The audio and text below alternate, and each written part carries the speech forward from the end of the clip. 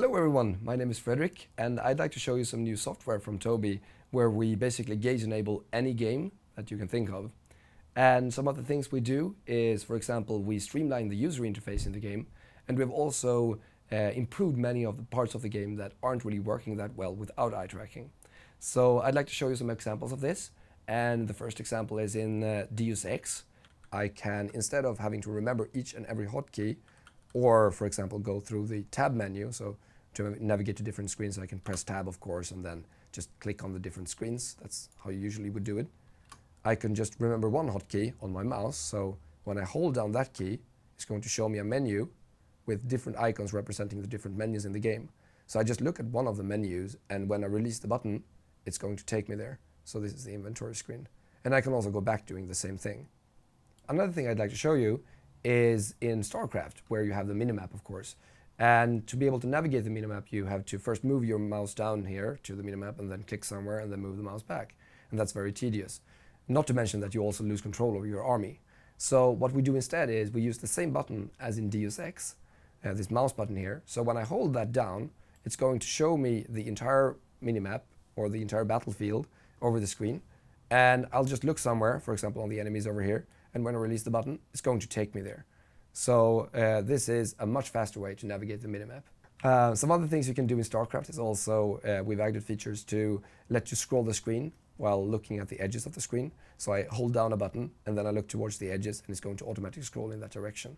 And also I can give commands to my units. If I just start it up here and then hold down another button.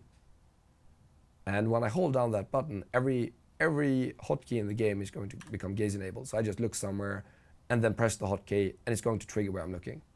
So I'm doing this, and you can see I'm not moving the mouse in between the situations. I'm just pressing the T button. I can also do that with the sentries. So if I select the sentries here, I can deploy force fields where I'm looking. And I can also, of course, attack move.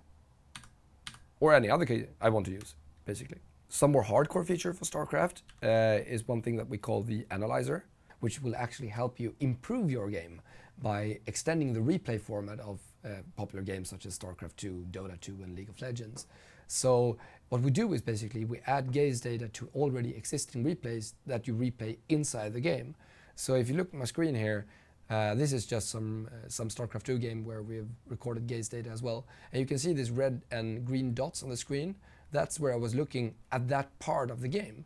So I can see, for example, if I got dropped, I'll be able to see, oh, I wasn't paying attention to the minimap when that drop came in. Oh, maybe I need to look at the minimap even more, you know. You also have interesting statistics such as how often you were looking at the minimap, how often you were looking at your resources, and also it'll notify you, for example, if you have very low looks per minute on the minimap in a certain part of the game. We've also aggregated an index that will tell you, it's a comparable index, so you can see like how much you've improved since your last few games. So hopefully that will be very helpful to you guys to want to see your progress as you get better at the game. One of the biggest strengths of this software is that you can basically apply it to any game that has OpenGL or DirectX support.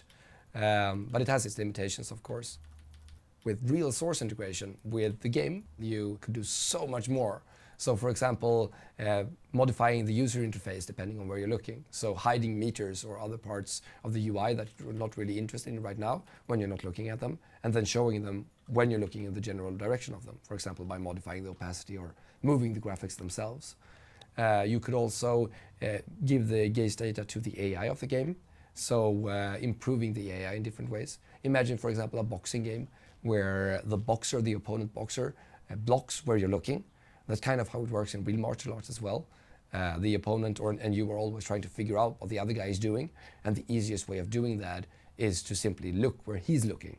And you need an eye tracker to do that. There is no other way. And my personal favorite feature is what I like to call passive gaze triggers. And that's basically integrating eye tracker with any object or any part of a character in the game, really.